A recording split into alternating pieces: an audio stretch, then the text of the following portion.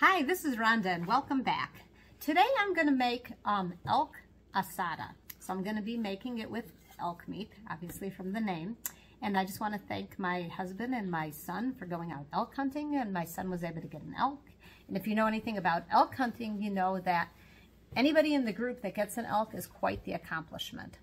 So we have a lot of meat, and so I'm probably going to be doing, going forward, quite a bit of cooking with elk meat. So it's 100% organic, so that's good.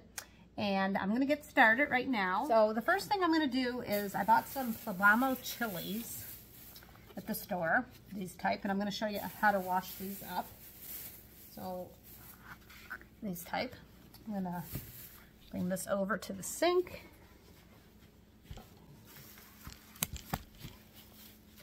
And I'm just going to start by rinsing them off really well. Get anything off of them that doesn't need to be on them. They do obviously grow outside, so I'm going to set that aside.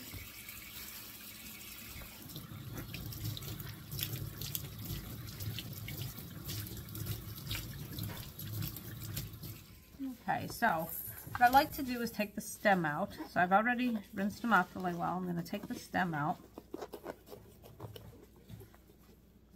very carefully with a really sharp knife.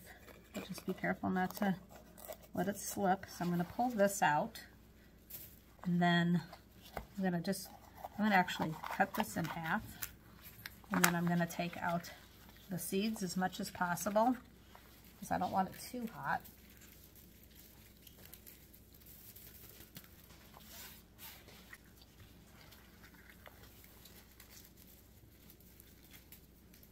And then I'm gonna rinse this off in the sink, and then I'm gonna do the same thing to this pepper.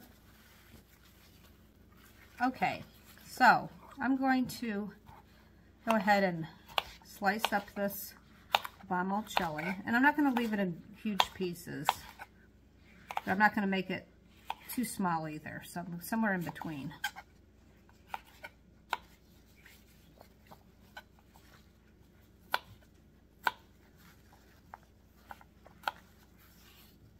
Okay,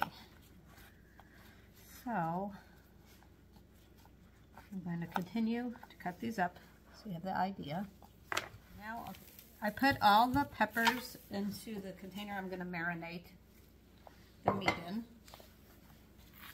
And the more tender the meat is, the less you want to marinate it, because you don't want it just to turn into mush. So today I'm going to probably marinate for a few hours, just because that's, you know, it all depends on your schedule. If I was making this, I could marinate it today and then make it tomorrow, and that would be okay. So either way is fine, but I'm going to marinate it probably about 4 or 5 hours. So I cut off the ends of the onion. I'm rinsing my knife off, and then I'm going to just take kind of the first little bit of this and then peel the skin off. And I'm going to rinse everything off, because you can't be too careful with onions. I want to make sure everything's nice and clean. Okay, so now I got my clean onion, and I'm going to do the same thing with the other one. But for right now, I'm just going to cut this in half, and then I'm going to look inside, and I'm going to get this part. It's easier than trying to core it the other way. And I can already smell that those peppers are super fresh, which is really nice. So I'm going to slice my onions up.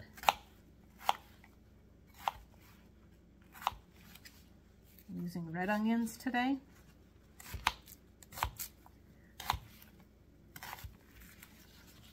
I'm going to put that in the mixture, and then I'm going to do the next one, and I'll be right back. Okay, so I have my onions, I have my poblano chilies, and I'm going to put in a heaping, I have some minced garlic. I'm going to put in a heaping tablespoon of garlic, because I really like garlic, and boy are these onions strong. My eyes are already watering. I'm also going to take a little bit of the juice from this minced garlic. A lot of times I do the garlic from scratch. Today I'm just using the prepared minced garlic, whatever you like to do. I'm a little bit short on time, so I'm going to use the minced garlic, also short on garlic. So I'm going to mix this up. with my hands and separate the onions. And then the next thing I'm going to do after I do this is I am going to cut up the elk meat so it's actually ready to go. So later today when I go ahead and go to cook this, the meat, everything will be all ready to go. So it'll be a time saver. Okay, so I have this particular elk meat. We actually take care of the meat ourselves completely. We don't go to the butcher. But this, it was labeled sirloin pieces. So they're not sirloin steaks. They're sirloin pieces, so it's great for this sort of thing. So it should be pretty tender. Let's see. I'm going to cut it up in probably bite-sized pieces, maybe like this. We'll see how it goes. I'll cut some of it up on camera. Some of it I won't cut up on camera. That way you don't have to. It looks like it's pretty darn tender. And yes, people are going to say, hey, that looks a little bit bloodier than what I get from the store. And it will. At least the way that we do it. So it's super, super fresh meat, which is really my favorite type of meat. So, now you can make this exact same dish. If you do not have elk meat, you can make this exact same dish with beef. You could also make it with deer meat. And a lot of people just, as a blanket term, venison is deer or elk. So if somebody says, oh, it's venison, it's a deer or elk. So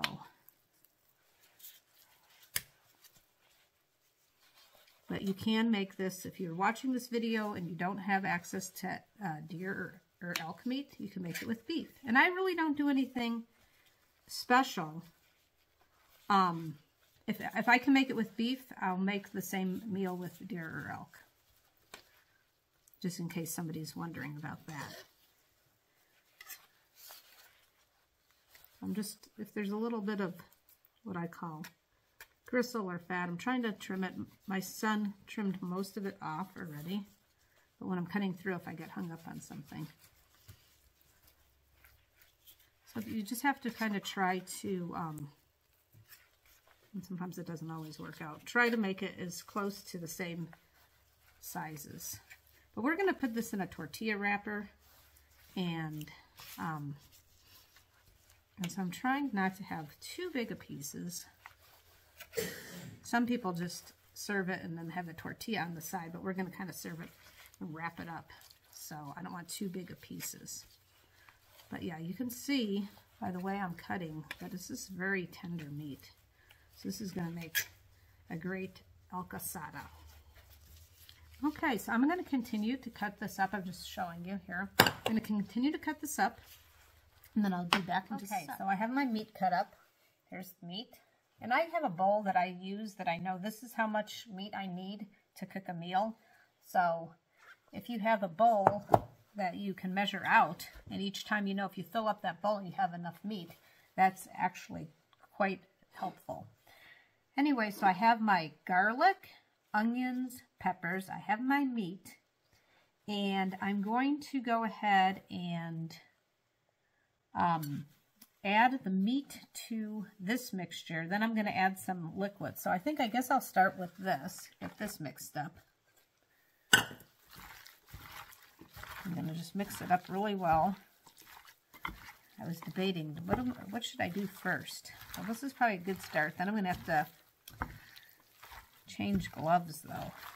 Because if I try to take these gloves off, it's not going to work. So this is already smelling delicious, and I haven't even really started. So just with those ingredients, it smells delicious. I'm going to take these gloves off. So I have a measuring cup, and I'm going to put some, what I decided for today's marinade, and it's always different, usually, not always, sometimes it's the same, but most of the time I always make it slightly different. Okay, so I have some orange pineapple. So I'm going to do some orange pineapple. I'm going to pour it in here. And then I'm just going to do a little bit of lemonade. So it's about a cup. We'll see how that works out first. Sometimes I just kind of experiment and see what comes out good. Okay, I'm just going to do a splash of lemonade. And now, in this mixture, I'm going to add my spices. I'm going to do some Mexican oregano. not to be confused with Italian oregano. And then I'm going to do some cilantro.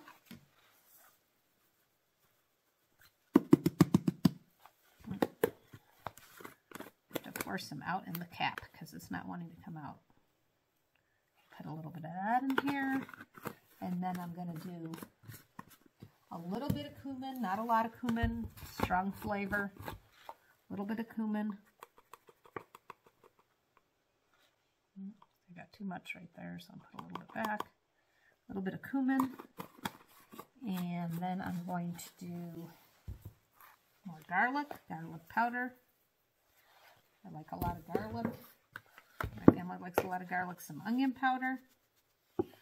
Some black pepper. And I'm going to take a fork and I'm going to stir this all up.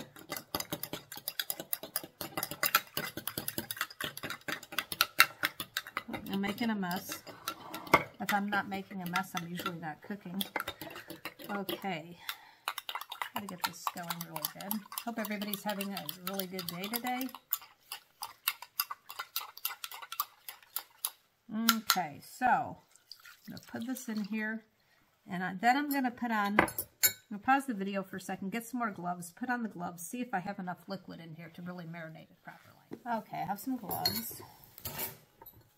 I'm gonna mix this up and give this meat a bath in all this juice. And then mix it and push it down. These onions are strong and these peppers are strong, so if I start sounding like I'm losing my voice, it's because it's so strong. Okay, so this looks pretty good. I feel like I need just a tad more juice, so I'm going to just add a little bit more of the orange pineapple. See if I can do this with one hand so I don't have to lose the gloves. Let's do a slight more amount just to make sure. I really want to make sure I'm covering. Okay, now I'm going to mix some more.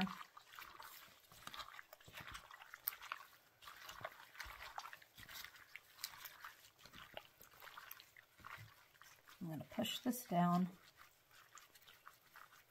And if I have an opportunity halfway through it being marinated, I might go back in here and mix it up, but I might not need to actually. It's looking pretty good. I don't want to have too much liquid either, because then that would just be a waste. So I think we're okay. It's pretty well covered here. So now I'm going to marinate this for about 4 hours before I cook it. If you wanted to, at this point, marinate this overnight, that's fine too. But I would say a minimum of 3 or 4 hours would be good as a minimum. Any longer is okay too. I wouldn't go days and days because it is very tender meat and you don't want the meat to just disappear. So I'm going to cover it, put it in my fridge, and I will be back later. And we will go ahead and use cast iron skillet and cook this up. Tortillas that are from the store, they're raw, and then you just cook them. And they cook really fast. And as soon as, I'll tell you when you need to flip them. I have a nice flat top cast iron skillet that I only use for tortillas. So I get the heat up very hot, and as soon as you start to see bubbles like this, it is time to flip. So it gives that homemade taste. And then I'm just going to double check, make sure I don't have any raw spots, and I'm good to go.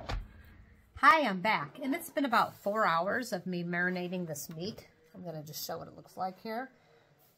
And in the meantime, I've also made a stack of tortillas that I'm trying to keep warm. And I'm going to go over to the stove here in just a sec, and we're going to cook up this luscious elk meat, and it smells so good already, and it hasn't even been cooked, and it smells really good. So I'm excited about how this is going to come out. Okay, so I have put in some olive oil in the pan and some butter in the pan, and now the meat's been soaking in liquid. So what I want to do, because I don't want it to end up boiling, I need it to, like, you know, saute really well and have a nice brown to it. So what I'm going to do is I'm going to go ahead and I have a spoon that's like this, and I'm going to go ahead and lift the meat out of, I don't know if you can see, I'm making sure that I'm putting the meat in a different bowl so that I'm kind of draining, I don't know if you can see. Okay, I'm just kind of not including the liquid, just draining the meat and the peppers and the onions and the garlic. I'm just going to put it into this other bowl, so when I cook it, I'm not adding all this extra liquid. But as you can see, the meat got, just in four and a half hours, the meat's gotten darker, so it's really saturated it. But I'm trying to keep the excess liquid. Okay, so this is ready to go, so I'm going to start adding the meat.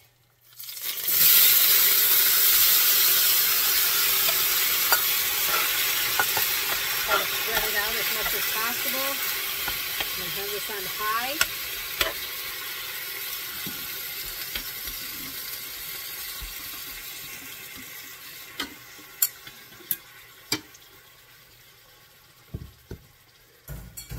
While that's cooking, okay, I got a big bowl out. Thank you, Derek.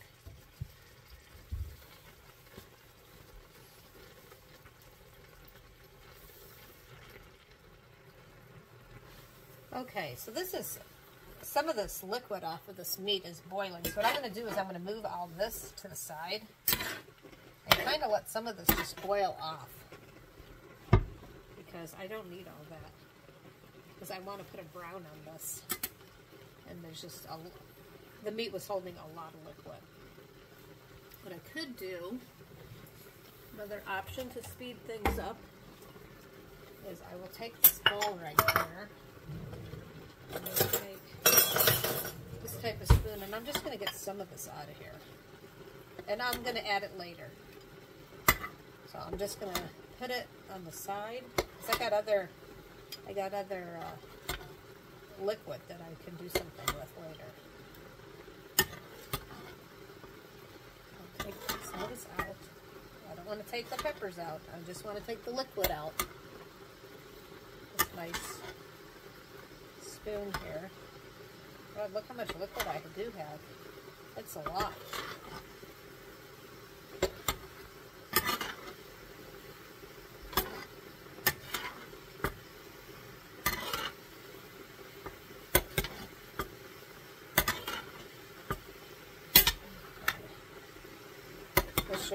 This should help a lot with things going quicker.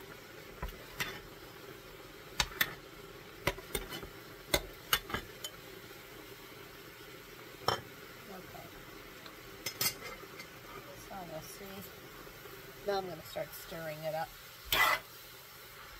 Now it's better. Now it's a lot better. Okay, so you just keep on stirring this all up, make sure everything's blended well. And I do have it on high. This is an electric range, so maybe if you have gas, maybe it'd be hotter, depending on what type of electric range you have. It could be hotter. But I will show you what it's going to look like. What we need to do eventually is get a nice brown on this.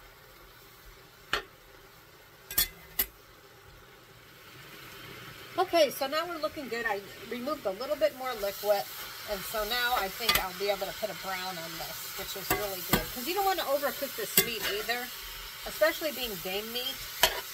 You really don't want to overcook it. So, still on high, got probably 98% of, hopefully about 98% of the liquid out. And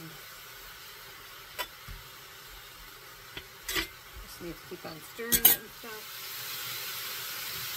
Okay, we're starting to sizzle. We're making progress.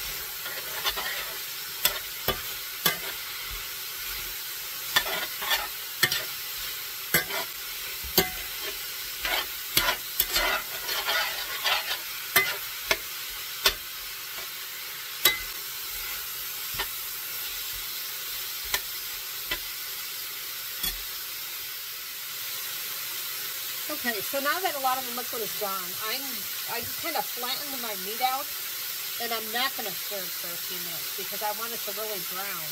So I'm just going to kind of wait and then I'm going to stir it.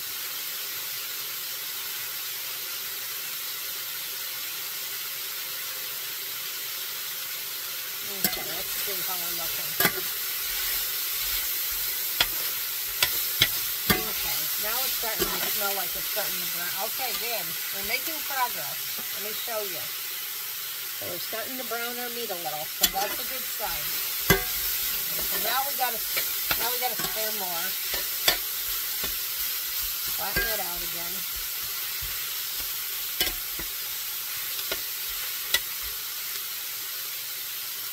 Give it a few minutes.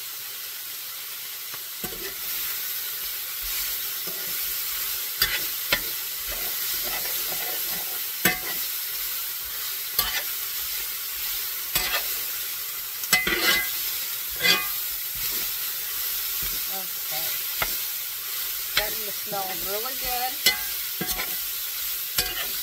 Starting to, hope everybody can see. Yes. Fortunately, for this video, the smoke is going in the opposite direction, I think. It's a little smoky, but okay. I'm going to even turn down the heat a little because it's really starting to brown now.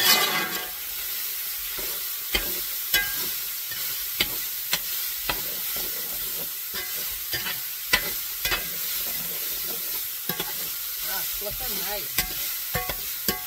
Let's see what it looks like. I think I'm almost ready to pull this. I do not want to overcook this meat.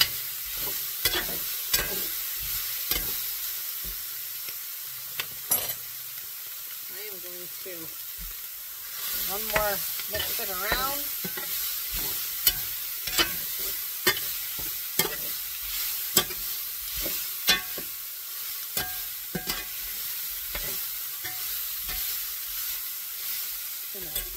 Flip this up. I'm going to move it over so it stops cooking, hopefully. And I'm going to put it in this bowl here.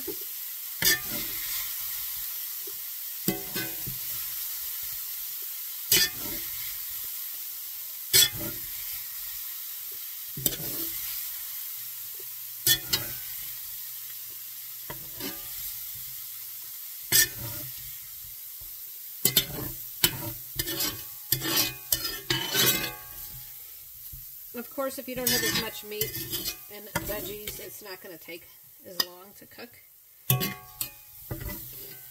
And you wouldn't need as big of a pan either. Okay, so. Okay.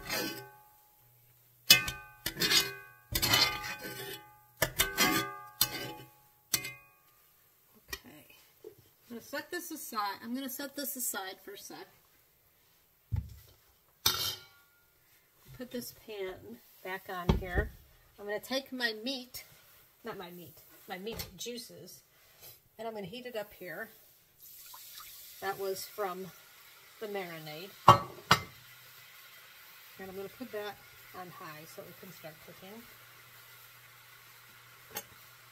Mix this up.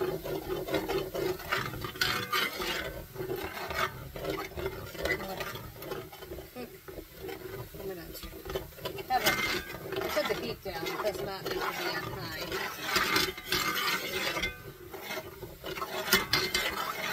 Cook this. And then I'm going to add this other liquid that I pulled off of the meat. I'm going to keep it going. I'm going to make the heat a little higher because that was cooling down a little.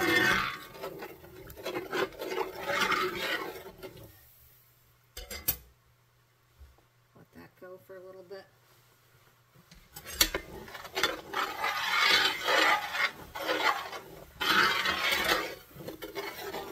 Okay, so I'm boiling this up, and then what I'm going to do is I'm going to add, so this is at a good boil right now, and I'm going to add some flour to this.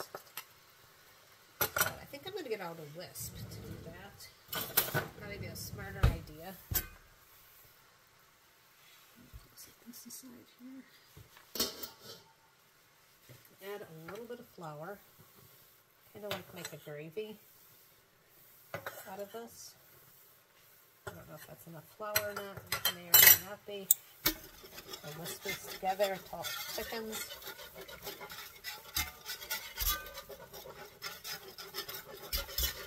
And there's chunks of stuff that's the meat and the, you know, maybe garlic, whatever I got in there.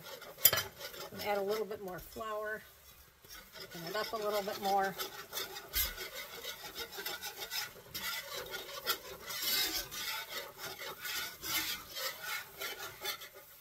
More. Okay. The right consistency. Keep this up.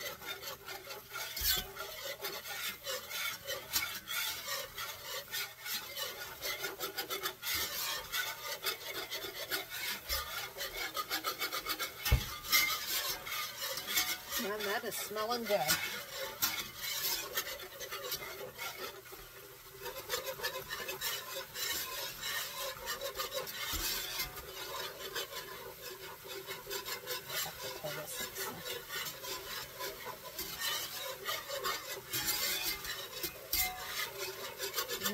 This is smelling good. I'm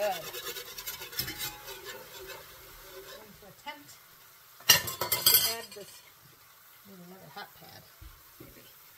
Attempt to add this to here. Okay.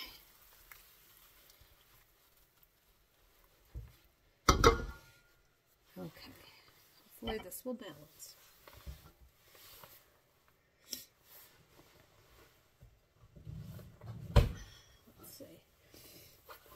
Should have come prepared for this. Okay, I'm gonna spin this.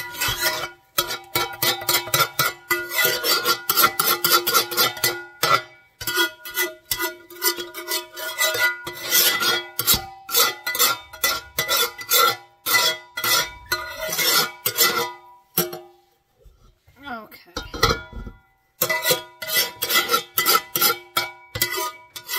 Sorry for the noise, everyone. Okay, so that down, and then I'm going to stir this up. Stir this up. It's kind of hard to show everyone. Let's hope the camera doesn't fall into the food, because that wouldn't be good. Stir that up. And this looks wonderful. Okay, I'm going to take it over to the countertop and put some in a tortilla with some cheese, and we'll see how it tastes. Okay, so I put some meat down. I'm going to put a little bit of cheese, a little bit of sour cream, and roll it up.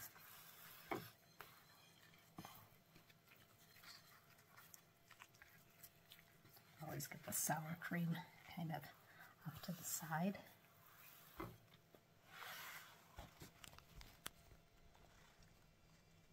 Okay, can't wait to taste this.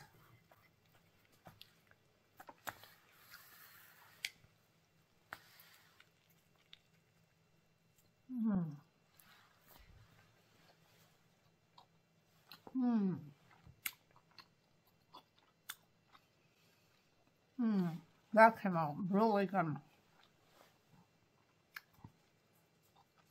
You can taste the citrus with the meat and all the spices. It's a nice blend between the citrus and the elk meat.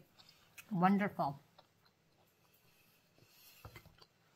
Came out better than I even thought it was going to come out. So I'm really happy about that. And I shouldn't talk with my mouth full, but it takes me a long time to eat. So I would like to thank everybody for watching. Thank you for those who subscribe. If you don't subscribe, please subscribe to my channel if you enjoyed this content. Like it. And it's free to subscribe. And I also want to thank my husband and my son for going elk hunting, and my son for getting an elk, because we have a whole bunch of wonderful tasting meat. It's so fresh. It's just really wonderful tasting. So thank you for watching. Have a great evening.